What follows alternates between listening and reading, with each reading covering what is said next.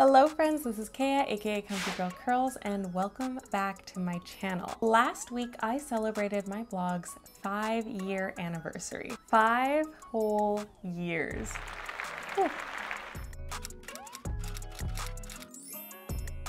Over the past 5 years, I've essentially gone from creating content for fun to creating content for fun and money. And I think one of my favorite things about this journey is just that there's so much to learn. I have learned photography, I have learned digital marketing, I've learned graphic design, I have learned how to make videos. And honestly, it helped me find my community. Prior to starting my blog, I didn't know a lot of people who looked like me. I didn't know very many people who shared some of the same experiences that I had. And blogging just literally connected me with people worldwide. Like, I have people that I genuinely consider my friends that I have never met in person before. There's all these things that I didn't even know would be possible. But I did learn some things along the way, so I will be sharing with you guys 5 lessons or 5 things that I learned over the past 5 years of blogging.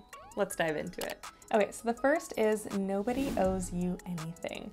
Nobody owes you engagement, nobody owes you views, nobody owes you support. And I know that sounds really negative or downer-ish, but it's the truth. And I think that although we know this one in theory, it's really hard to understand in practice. So there's been so many times that I crafted what I thought was like this beautiful blog post where I was like bearing my soul. And especially in those early days, you don't really have much of a following outside of friends and family, and you're really expecting those people to show up and, you know, read your stuff.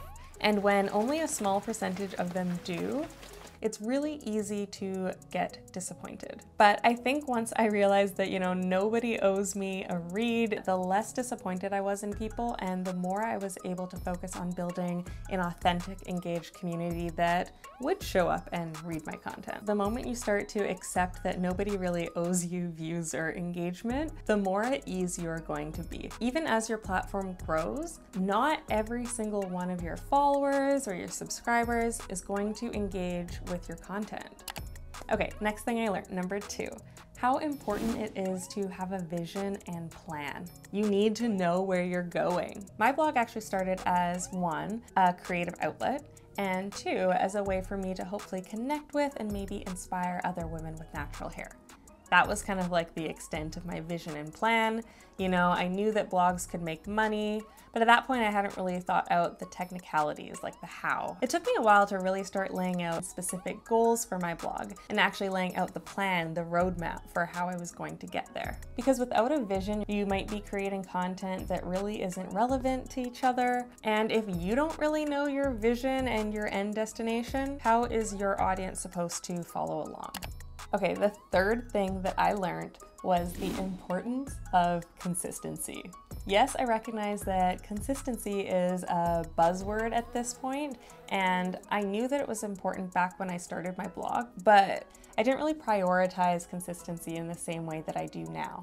I cannot begin to count the amount of times that I just disappeared from the blogging world. And I would be gone for literally 8 months, and then I'd come back with this renewed sense of inspiration, and I'd be pumping out blog posts 2 times a week for a couple months straight, and then nothing again. You could see every time I disappeared, my blog traffic just dropped. It would hit rock bottom. And if I just focused on posting once a week and saving those extra posts that I had drafted and, posting them at a later date when I didn't have inspiration, I would have been just so much better off. And of course, with consistency, you don't want to burn yourself out. You want to be realistic with what you can manage. So maybe for you that is 2 times a week, that is 3 times a week, but you want to build up that consistent schedule so your audience can rely on it. You don't want these long gaps of time to pass where they don't even know if you're an active blogger anymore, and then all of a sudden you're back and overwhelming them with an abundance of content. That's not really sustainable, and that's not really fair to your audience if you're expecting them to stay tuned in and engaged with what you're posting. Okay, so the 4th thing I really had to learn over the past 5 years of blogging was the importance of staying open. And for some context, I am a research nerd. I have so much curiosity. I will often Google something to death until I feel like I am an expert expert on the topic. And the reality is I had to learn to humble myself a little bit and realize that there is always stuff to learn. And an example of this is there have been many times where I've been scrolling through YouTube videos trying to research a particular topic, and I'll see something titled blank for beginners. And I would just skip over those videos because I genuinely felt like I was an expert on the topic. Like I didn't need to be watching beginner videos. But time and time again, I've had to humble myself and just say, hey, you know what? Like, let's just check this video out. And time again, I have learned something new. So my advice is just literally no matter how much you think you know, don't be afraid to go back to the basics and watch those beginner videos and just stay open to new information. And that's what I'm still working on. Okay. Last but not least, the fifth thing I learned after 5 years of blogging is being successful has nothing to do with luck and everything to do with hard, intentional work. Even if someone goes viral and has just this like amazing flood of traffic, if they haven't done the hard work to, build out their blog and make sure it is foundationally sound, they aren't going to be able to sustain that traffic and that newfound fame. It's like that one-trick pony or one-hit wonder.